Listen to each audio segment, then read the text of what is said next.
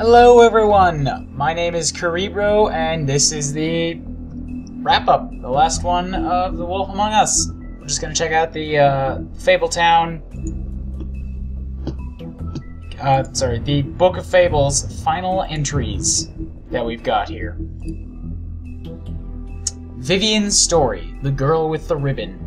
Vivian was the very first to bear the curse of the purple ribbon. Removing the ribbon would result in death, and any attempt to talk about it was thwarted by the spell upon it. As time went on, she tried to live a normal life. Eventually, she married a nice man, but he was constantly wondering about the ribbon around her neck. Despite her pleas for him to leave it alone, one night while she was sleeping, he attempted to remove it. As he pulled on the edge of the string, Vivian woke and saw what her husband was doing. In a panic, she pulled away, preventing the ribbon knot from being undone. Furious, she tried to express the severity of his actions, but her husband was unable to understand. She realized then that she couldn't trust him and decided to leave. She lived alone for the rest of her days in the homelands, preferring the safety of isolation to the risk of another betrayal. The Pudding and Pie, Vivian and Georgie's Place. Vivian and Georgie met during the exodus from the homelands, and they helped each other survive the long journey to the mundane world. Upon their arrival, however, they found it hard to make a decent living. With what little money they had, they opened the Pudding and Pie. Operating a strip club may not have been the most desirable occupation, but they figured it was better to be in charge of a place like this than be forced through desperation to work at one. The Big Bad Wolf. Bigby's true form is that of a giant 8-foot-tall wolf. In addition to his iconic huff and puff power, he has also inherited other abilities from his father, the North Wind. For example, Bigby is able to hold his breath for an abnormally long amount of time, making it impossible for him to drown. Mary's loyalty, part of the job. Bloody Mary began working for the Crooked Man many centuries ago. He promised her freedom to do as she pleased as long as she agreed to be his personal bodyguard and hitman. Because of the Crooked Man's power and influence, Mary never had to worry about getting caught by the authorities. She enjoys her job immensely and would defend the Crooked Man to the death, mostly because she finds it fun. Fabletown Justice. When a criminal is captured in Fabletown, the traditional procedure is to hold a formal hearing in front of the community or concerned parties. However, exceptions are often made to expedite the process.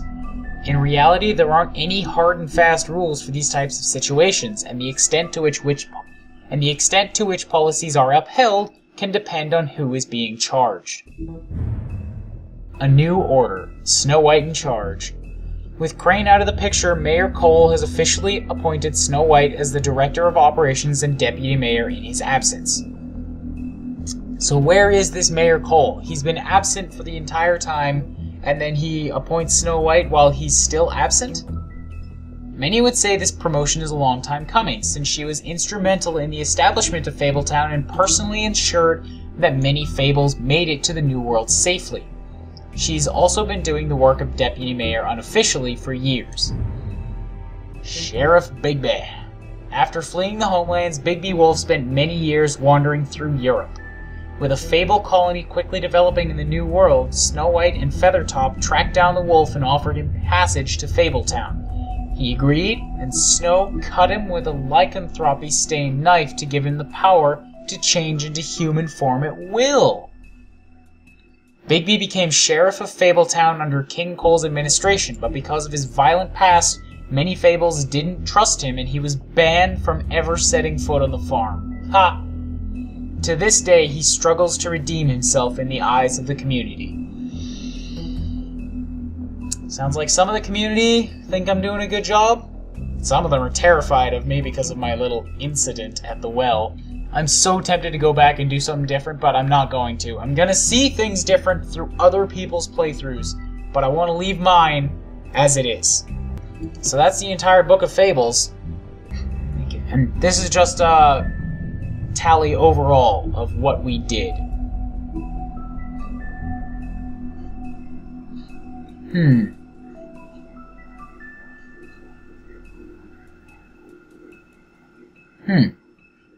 So it looks like I played mostly on the typical good guy side of things. But there were some times when I dipped down to the dark side. See, we decided not to send Toad to the farm, and he went anyways. Man, I'm wondering if there was actually a way to do that. Oh, did you give the Crooked Man a trial? Brought the Crooked Man back alive? I might play that part of the game again just to see what happens. If I don't, I won't record it because I want mine again to stand on its own. But that's all she wrote. See you guys in the next video. Ta-ta.